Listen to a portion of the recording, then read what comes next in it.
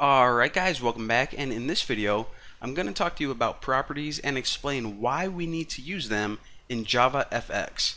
And instead of just giving you guys a bunch of definitions, what I want to do is I actually want to show you guys an example, and it'll demonstrate exactly why we need to use properties.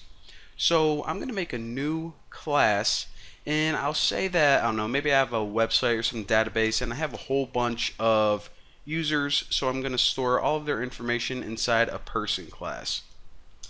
So what is one of the properties of a person? Well, let's say they have a first name, obviously. So first name, it's a string, and we'll just set it equal to blank. And if we hit Alt Insert, we can throw in all of our getters and setters. So basically, whenever I create an object of type person, for example Bucky, I can get his first name, which would be Bucky, and I could also set his first name to whatever I wanted. So in other words, I can have something like this. I can create an object called Bucky,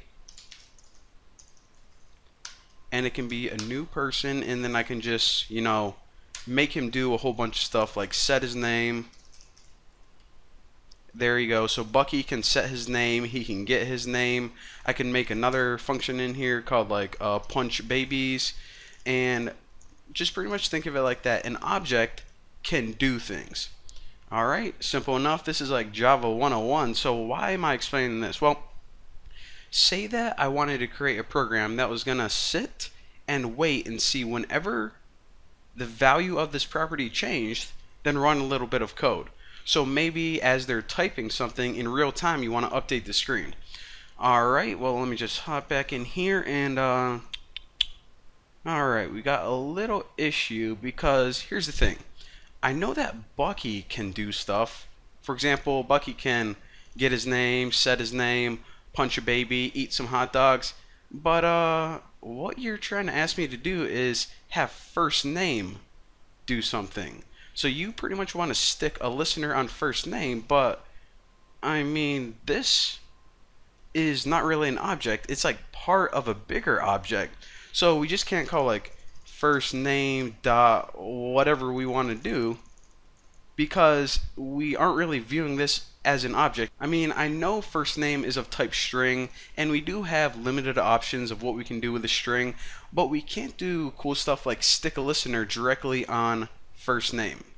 So you know how I told you guys that Bucky was an object, but string, or this first name, JavaFX doesn't really view it as one? Well, I lied. I apologize, but I had to do it. So let me clean this up, and I'll explain something really cool. So whenever we're using JavaFX, what we can do is we can actually treat these properties as an object. Now, one of the main reasons that people like to do this is because once you do that, you can add a listener on that first name, for example. And another cool thing, and I'm going to show you guys how to do this in probably the next tutorial, you can actually have two properties, maybe a first name and a last name, and you can bind them together. In other words, you can attach them, and then when you change the value of the first name, the last name automatically changes without any additional code needed. It sounds kind of crazy, but I'm going to show you guys an example, like I said, later on. Don't want to overwhelm you guys, so let's figure out how to actually treat these values as properties. Well, if you just make a new private variable and you use string property, as you see, it imports this package right here.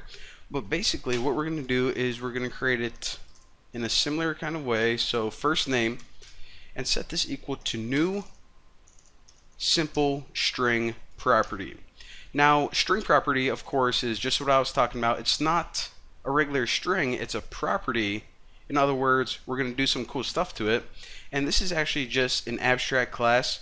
And this right here, simple string property, this is the class that you use whenever you want to instantiate, or in other words, create new string properties that you can read and write to. So again, this is just that abstract class, the type of object, and this is for whenever you want to create something that you can actually read and write from, or write to, whatever. And it actually takes 3 parameters. These are easy to understand. The first one is going to be this most of the time. It just refers to the object that contains it. so this. And the second one is the name, in other words, first name. And the last one is the default value. So whenever we create this, it just has a default value of nothing, no name or anything like that. So actually, if you hold down Alt Insert, we're going to do this the real lazy way. We're going to throw in all of our getters and setters. Alright. Would you look at that? Alright, you would think that since we had a getters and setters that we would just have a getter and a setter, but it gave us 3 different methods. So actually, let me arrange this a little bit easier to understand. Alright. So I'm actually going to comment this for when I post it on GitHub. Returns the string. Whoa, moly, don't do that. Alright. So here's the thing. You know how we can pretty much store a first name in here like Bucky, just like before? Well, this getter and this setter act as you would expect. So what this one is going to do is it's going to return, okay, my fingers are slapping all over the keyboard, return, I'll just say the first name value, i.e. Bucky. So this is pretty much going to be your traditional getter. It's going to return the value of that object like you would expect. And this one, of course, the same, set the first name value. Alright, so we pretty much know what those do. Nothing new. What the heck is this? This is actually going to return the object itself. So not the value, not Bucky. It's going to return this object. And we need that whenever we, do cool things like add a listener to it. So now if we hop back over in main.java, what we can do is we can start using this like we normally would. Just create a new person. So now we have an object named Bucky and he doesn't have any name set yet. So what I'm going to do is I'm going to take that object and I'm going to call first name property. In other words, Bucky's first name, and I'm going to add a listener to it. Now, this is going to be called whenever the value of first name changes. So whenever we give him a name, whenever we change his name, this code that we're going to write in here is going to be kicked off. And you guys saw this syntax before. If you just say something, let me clean this up. V, old value, and new value. So it's going to pass in 3 values. This is the object, this is the old value. So if we're changing Bucky to Sally, this is going to be Bucky, this is going to be Sally. And then we can just run a little bit of code, whatever logic that we want. Alright, so what I'm going to actually do is just print out some stuff on the screen so you see what's going on.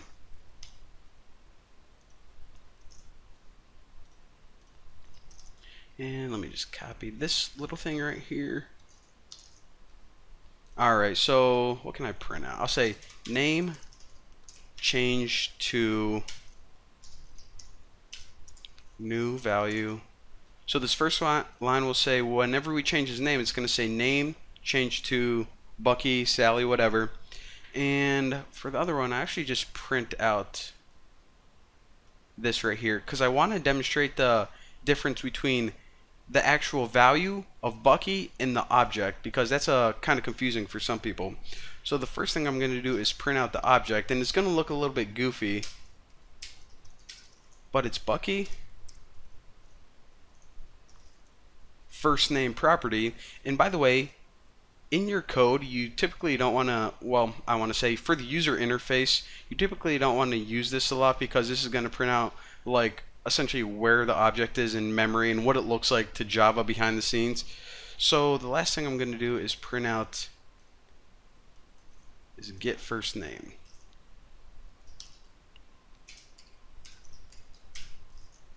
And Bucky get first name. So whenever you actually want to get the user's name, for example, and display it to the user, then you would call, just your basic getters and setters. So what I'm actually going to do is this. I'm going to say whenever we click the button, what I'm going to do is just submit an event, and we'll just say Bucky set first name equal to Porky. Alright, so one last time, what this program is going to do is it's going to set up a listener on the first name, so whenever the user changes the name, it's going to emit this event right here. Don't believe me? Oh, hopefully it works. Alright, so I'm going to hit submit and check it out, and I'll explain. And let me switch over to here. Alright, so this right here, well, we saw name changed to Porky. That was just the value of it. Get first name, that's just your typical getter, like before, returns Porky. And this first name property, this right here, is the actual property object. So it has a value of this. Again, like I said, you usually wouldn't want to show that to the user too much. But again, once we have, did my voice just crack?